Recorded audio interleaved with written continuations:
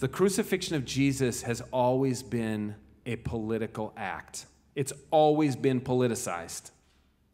So I have this, a little quick digression. I have this story in the book that actually happened. Courtney can attest to it. Is that I'm sitting in our living room and I'm watching 60 Minutes. And it's Bill O'Reilly. And he's talking about his book, Killing Jesus, which came out like a year and a half ago. And he is saying that Jesus was killed because in the temple, he turned over the tables because he was trying to disrupt the tax. The temple leaders were overtaxing the folks. That's how O'Reilly says it. The folks were being taxed. And so Jesus, by breaking up both the temple tax and the Roman tax, like he was a small government anti-tax, Tea Party guy. Clearly. So, yeah, this is what O'Reilly says. So Jesus, turns over the tables. Jesus disrupts the flow of taxes, and so they have to silence him. So Courtney's sitting across the room. She is studying for her yoga teacher training at Lifetime Fitness, and she's reading a book called The World Peace Diet. And she's like, no, she had to read it. She had to read it, required reading. And she's like, it's like written in the 80s. It's like super terrible cover. And, you can imagine, World Peace Diet, right? So she's like, I have to read you that. At the commercial break, she's like, I've got to read you this. So she starts reading me from this book.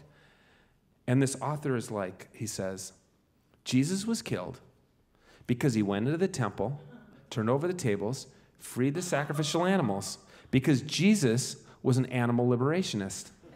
Jesus was an early vegan, and he stood up to the herding elite, and the herding elite had to silence him because they made all their money from selling these animals. So I'm like, I'm watching Bill O'Reilly do this, and I'm hearing this vegan liberal do this, and I'm like, how can this act?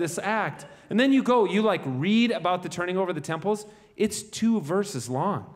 There's nothing about being vegan, or there's nothing about Tea Party or anything in there. So it's politicized, right, Joseph? It's politicized. It's politicized from the beginning. And in the book, I think if anybody writes a book on the crucifixion, it would be irresponsible of them not to talk about the anti-Judaism that is rooted in the very early history of the church. Early church fathers, starting in the early 2nd century, were calling Jews Christ killers. And so, one of the things that Christians need to do, if we're going to put this event, this cross, this crucifixion at the center of our faith, we have to always be going back and making reparations for that history. And we have to realize this, well, there you go, thank you, all right.